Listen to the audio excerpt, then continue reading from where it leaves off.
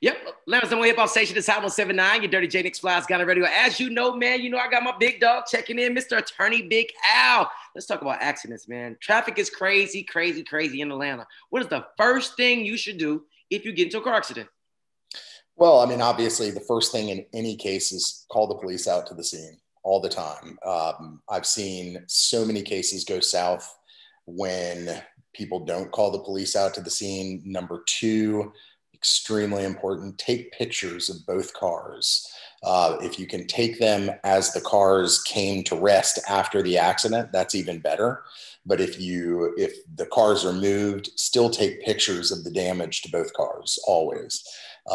Then what I would do is, besides talking to the police officer and letting them know what happened in the accident, you keep your mouth shut, you call a lawyer.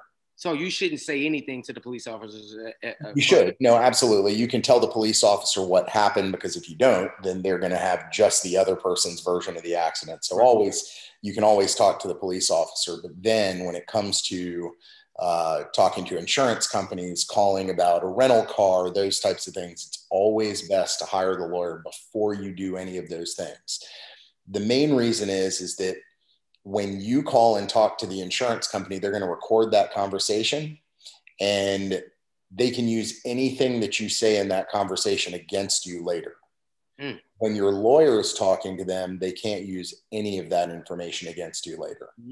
So it's very important not to give that recorded statement, not to tell them what happened in the accident. They will use anything that you say. They will try to use it against you later. And I can't tell you how many times in cases that I've had where my client has already talked to the insurance company will send me a copy of that recorded statement and say, for this reason, we're putting some of the blame on your client because of what they said.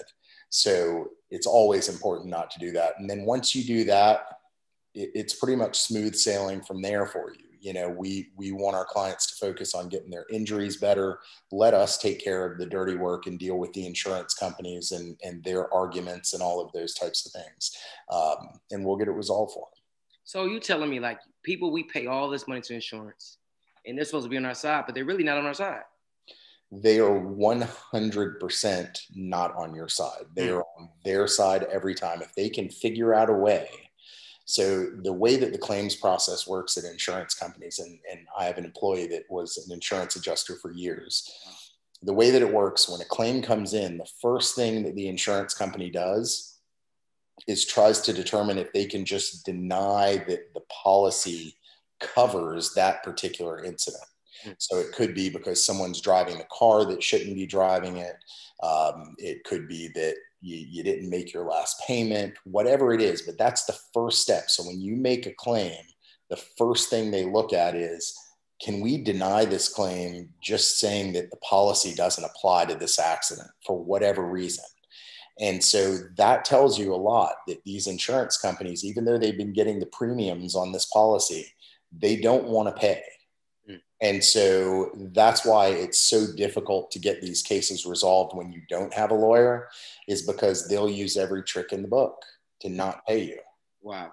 So let me ask you a question. Recently, I had a friend.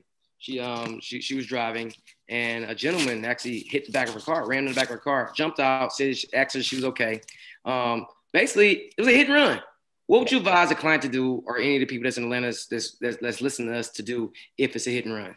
So actually, before we got on this call, I was thinking, if he asked me what I want to talk about, it's hit and runs. I got 3 calls for hit and runs yesterday. And so it's happening more and more and more. It's gotten to the point where it's almost unbelievable how often these hit and runs are happening. So the first thing is if you can get a picture of the tag, if you could possibly get a picture of the driver, you're in pretty good shape in these hit and runs. If not, you have to have uninsured motorist coverage. If you don't get that tag number off the car, the police, when it comes to these hit and runs, like I said, they're happening all the time. Unless they're serious injuries, the police put absolutely no effort in finding this vehicle. It would be too hard for them. Too much resources would be put into finding, a car that did some damage to another car.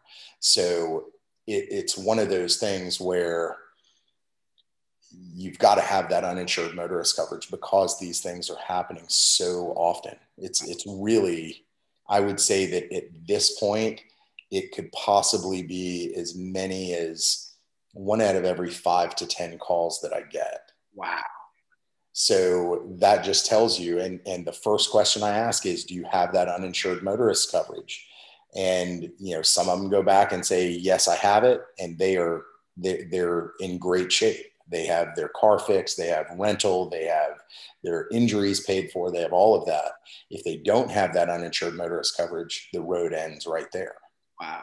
So explain explain that coverage, because I think some people think that if you get a premium, that automatically comes with it. So does it automatically come with it, or you have to actually ask the insurance company that? So when you get your insurance, like the insurance that the law requires you to have is what's called liability only.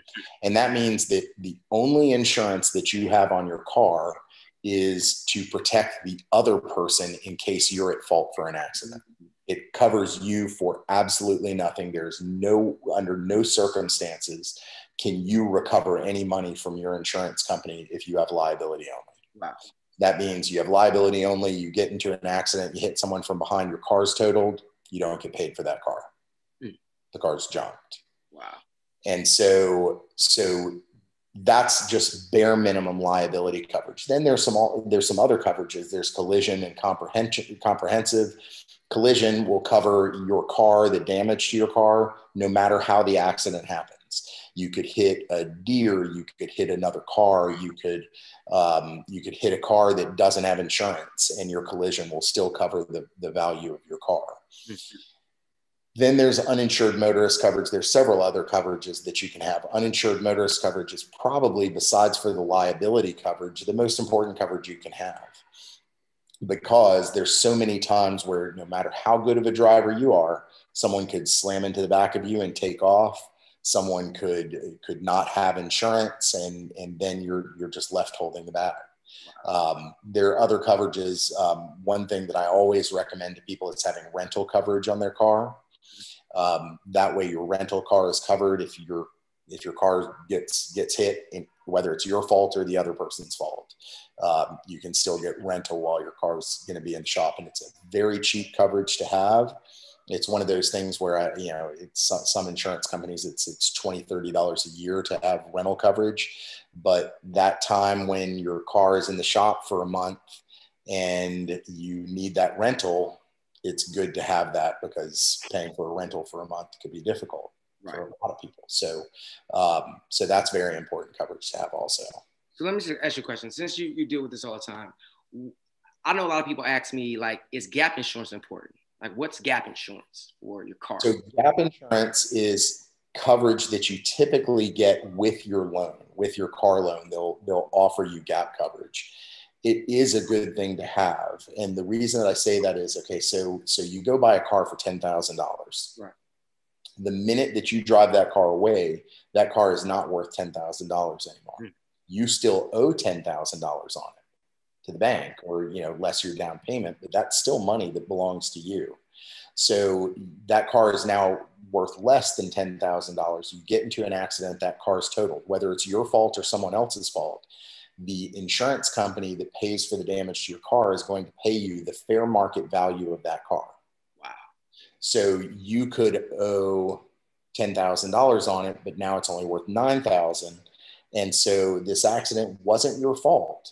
But now not only do you lose your car, but you now owe your finance company $1,000. Wow. That the insurance didn't cover. So that's where gap comes in, is gap takes care of that $1,000. And so now you don't owe that $1,000 to your finance company. You're square with them. So would you advise your clients to get gap insurance? Every time you get a car loan, you should get gap insurance.